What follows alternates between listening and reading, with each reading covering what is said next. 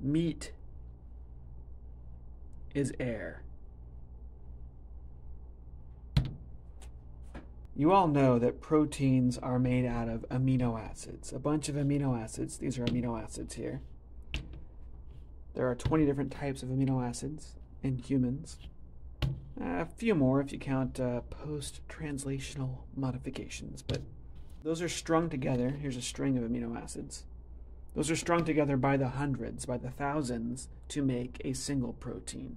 So a protein is just a bunch of amino acids. Well, there's something that, as I was building these, that I noticed that's kind of funny. Here's the simplest amino acid. This is glycine. And you can see that it's made of nitrogen, hydrogen, that's the white atoms here. So each of these balls is an atom.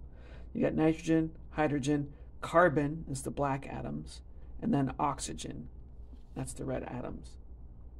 All of these atoms are in the air that we breathe.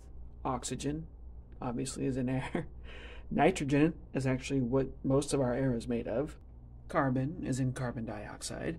And then hydrogen, of course, is in water vapor. Meat is just modified air, plus sulfur. There's a little bit of sulfur in there. And then, of course, there's some DNA, there's some ATP, so you've got some phosphorus in there as well. But meat is just air and a slight pinch of minerals, other little minerals. That's it.